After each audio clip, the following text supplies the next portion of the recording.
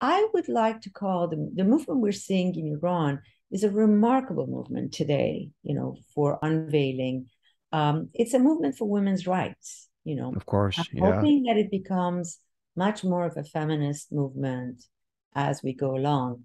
But at this point, I'm absolutely delighted to see that it is a movement for women's rights, the right to wear what they wish, and also really it's a movement against the draconian laws of the Islamic Republic. One area we haven't touched on, and I just want to say, is that just in the last year, the Islamic Republic has really gone beyond what it had done before.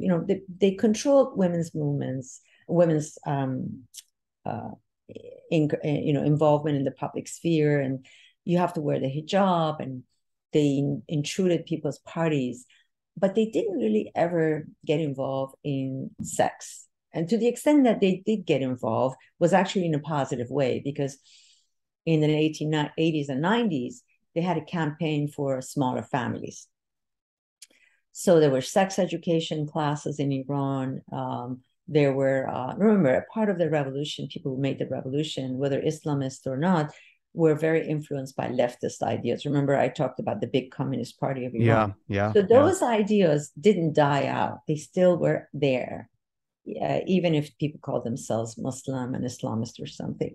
And they put in practice a lot of changes. And so, family planning, abortion became legal, for example. Birth Abortion control, legal in Iran? yeah, up to 4 months, yeah. Birth Okay. control became free and commonly available. Vasectomy became free, and families were encouraged to have smaller Dr. incisions. Afari, that's so progressive.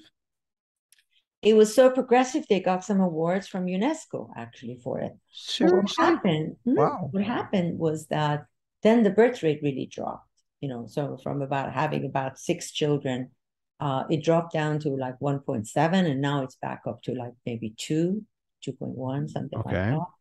And the government then panicked because it realized that it's just not going to have a young enough population, right? Hmm. For all its, not just to take care of the elderly, but also for its imperialist agenda of, from Yemen all the way to Lebanon. Yeah, yeah, yeah. And so what they did last year was that they put in place a really draconian set of laws regulating pregnancy. So if you're pregnant now and you go see a doctor, the doctor is supposed to actually follow through and make sure that you carry that pregnancy to term. Abortion is illegal. Vasectomy is illegal. Oh, Birth wow. control, they've collected all the means of birth control that are available to them. I mean, it's Dr. Afar, are these laws that are passed by Iran's Majlis, the parliament, or are these just sort of fiats by acts of by the the leader? supreme leader says it, and then it's passed by the majlis. I see. Right.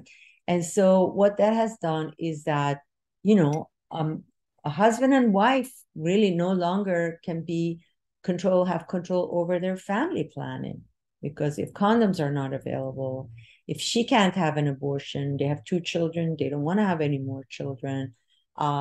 If he can't have a vasectomy, they're in a really difficult situation, extremely difficult situation. And this has really angered the population. I I think bet. in some ways that it's, people don't talk about it because it's not really quite well known how dramatic this is and this has happened.